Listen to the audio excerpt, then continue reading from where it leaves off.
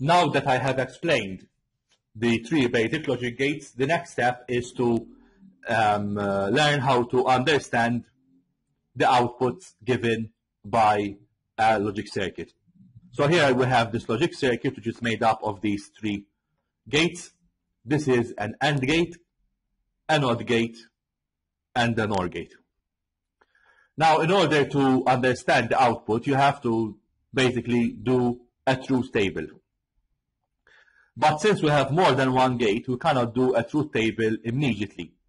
So my suggestion is that you label what I call intermediate outputs to indicate the outputs of each single logic gate.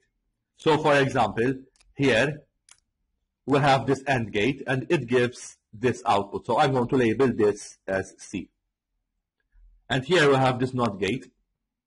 I'm going to label its output as D.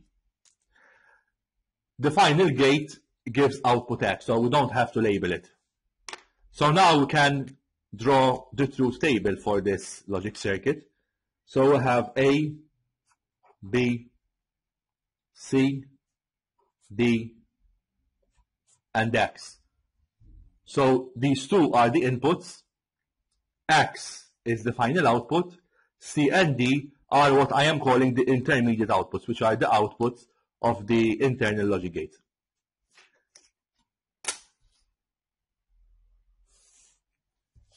As usual, we have to write down the inputs. Since we have two inputs, A and B, I'm going to draw 0, 0, 0, 1, 1, 0, 1, 1.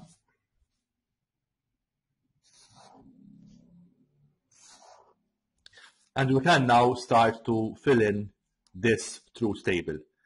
My suggestion is that if you are still not fluent enough in logic gates, keep in front of you the truth tables of the logic gates that I have explained in my previous video. So this is the NOT gate, this is the AND gate, this is the OR gate.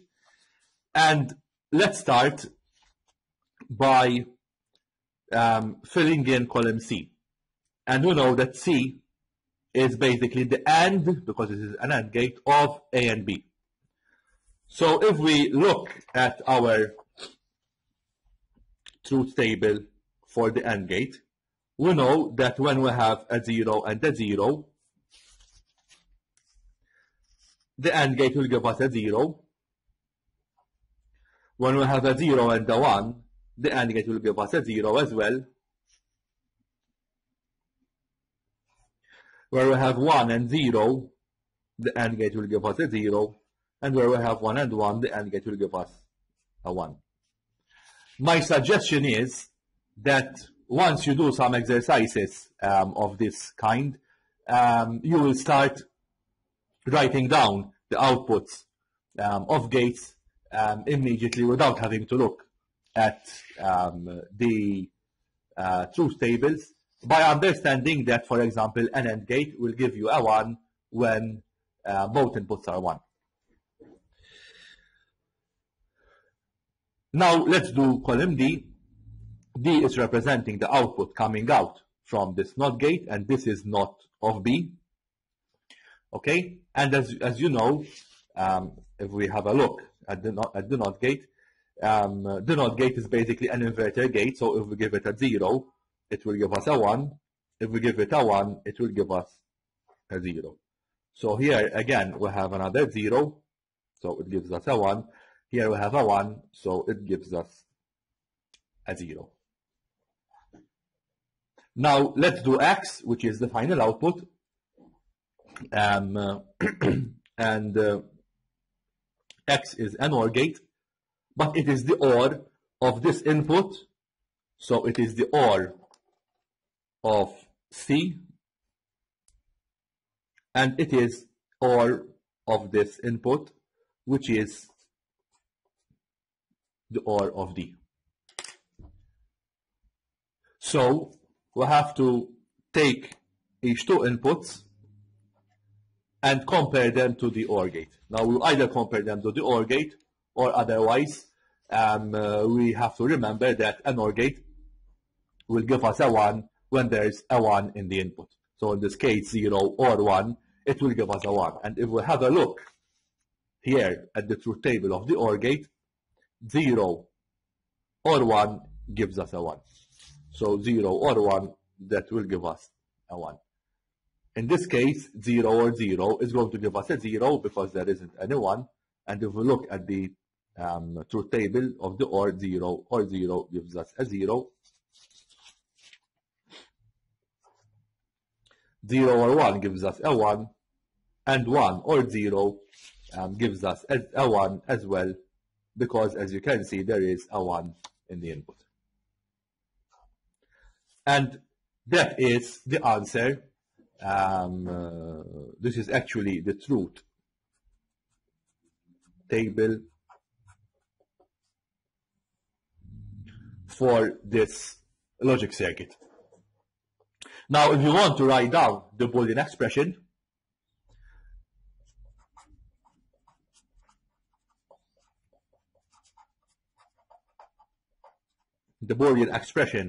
for this truth table, there are various ways, but in my opinion, the simplest way is to take a pencil.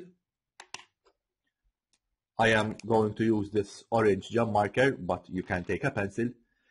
Start from the beginning, and for each logic gate that you have, write down its Boolean expression. So here we have an AND, so this is A and B.